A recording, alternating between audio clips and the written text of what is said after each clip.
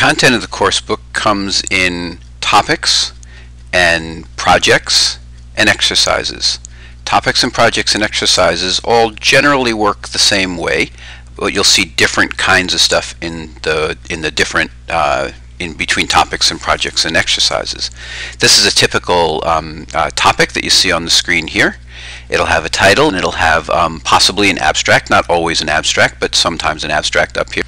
If the topic is overdue, you'll see this message up here, topic is overdue.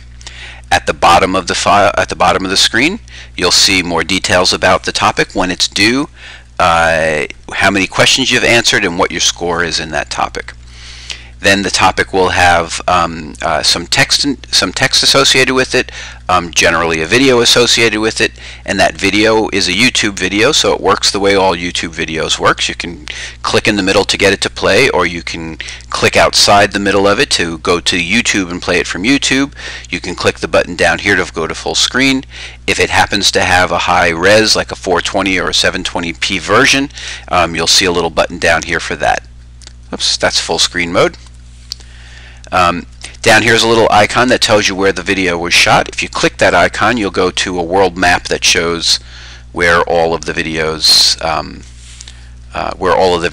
of the course book were shot. And so it will give you a map and show you all the different places where the videos were shot.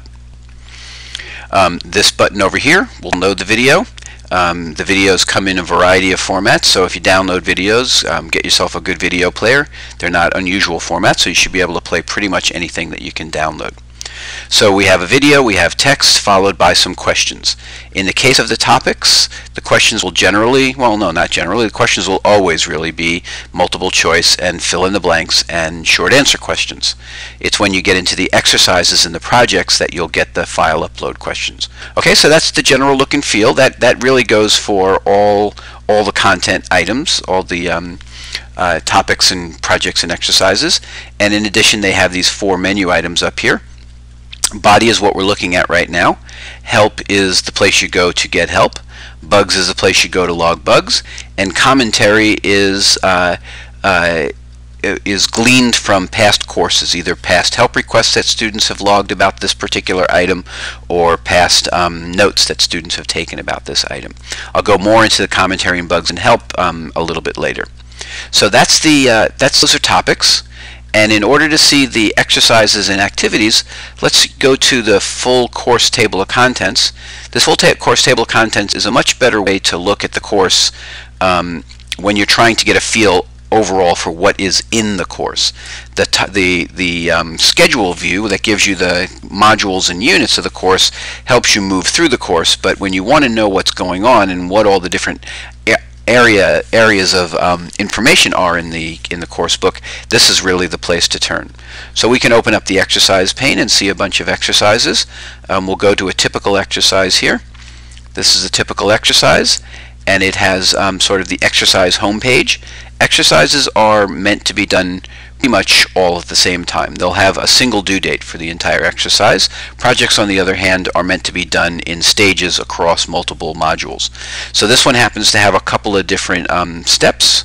If we go to step 1, we'll see that it can also have videos, it can also have images, it can also have various kinds of questions in it. But the predominant question really in exercises and projects really is the file upload. So here we have some instructions telling you how to do the exercise, and then questions. And in this case, they're only multiple choice and fill-in questions. But when you get to step 2 of this exercise, you see that there are file upload and auto trigger questions. So the main event really of the exercises is to do that file work. In addition, you may see some download links. So if there are files that you need to use in this exercise or in a project step, you'll see the links for them, and you can download or open them in your XML editor. So here we have question number 1, which is a file upload question, and question number 2, which is an auto trigger question, and then we have the evaluation rubric. Down at the bottom of the screen, we can go to the previous step. If there was a next step, we could go to that. Projects, very similar, work almost exactly the same way, except that they're meant to be done over multiple weeks, over multiple modules. And they look pretty much the same as the exercise steps. If we go to a project step here, you'll see that we pretty much have the same stuff in there that we had in the exercise step. And really the main difference between projects and exercises is that projects are just larger scale, and they'll take you quite a bit longer to do. And in this case, you see that we have 3 questions and a couple of different file uploads involved in this particular exercise. So that's the idea. You consume content through topics and projects and exercises. They all have the ability to give you evaluative questions, but the file upload questions are generally in the projects and exercises, and they all have a similar display, including the 4 items on the menu here. Oh, one more thing before I sign off for this topic is notes. If you click the notes command on the navigational bar here, you'll see that the screen updates to give you at the top of your item a place where you can type your notes. So go ahead and use that if you want to leave some notes on a page for yourself. These are notes that only you see. If you take some good notes, and we notice, we may actually ask if we can include those notes as commentary for future students.